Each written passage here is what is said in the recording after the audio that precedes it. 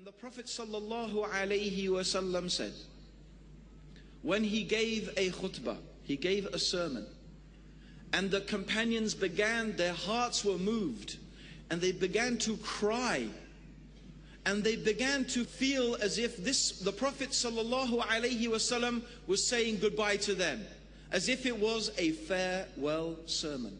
So one of them stood up and said, "O Messenger of Allah, it seems to us as if this is a farewell sermon, so advise us."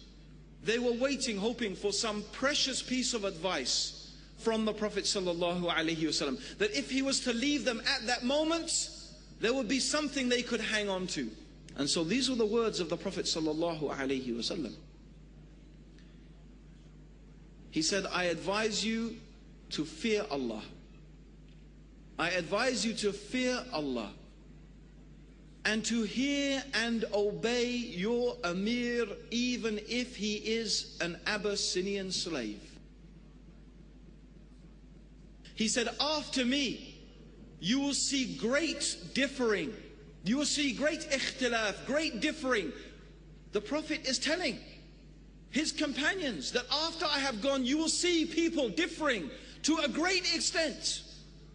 So he said, "Cling to my sunnah and the sunnah of the Khulafa ar-Rashideen, the rightly guided successors, and bite it with your molar teeth.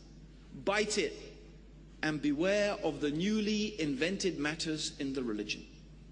This was the advice of the Prophet ﷺ. He didn't just say, "Cling to my sunnah," but he also mentioned the sunnah of the Khulafa ar-Rashideen, the rightly guided successors, which means, of course, first and foremost, Abu Bakr as-Siddiq, and then Umar ibn al-Khattab, and Uthman ibn Affan, and Ali ibn Talib. These first and foremost are the Khulafa ar-Rashideen. And of course, the house of the Prophet ﷺ, which includes his wife Aisha and Fatima and whoever